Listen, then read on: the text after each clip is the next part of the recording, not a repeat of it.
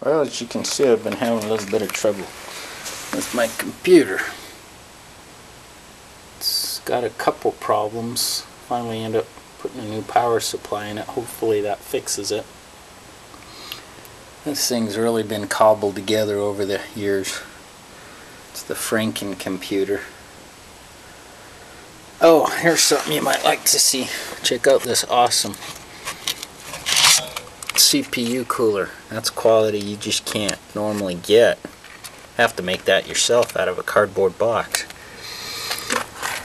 Yes, it works. It cools it down quite a bit more than the stock cooler fan I had on there, believe it or not.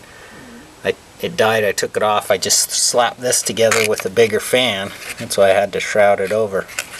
And it actually it actually works pretty good. Like I say, it keeps it cooler than it was before. And then my old graphics card, AGP, I actually had to bolt a fan on myself on the heat sinks. So I just screwed it right on there, and that worked pretty good too.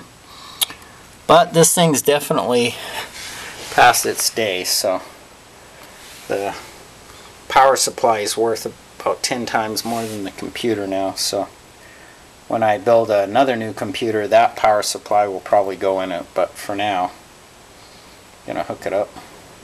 I have been working on getting a new one together. That one's not done yet either. It's I don't know if you can see that without the light on there. Grab my light.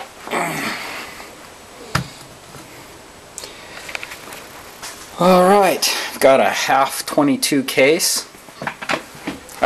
Excuse me, a half 932 black edition case.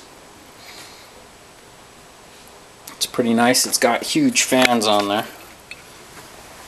You can see that thing. It's like 230 millimeter fan on the top, on the front. It's got a 230. I put in a fan controller.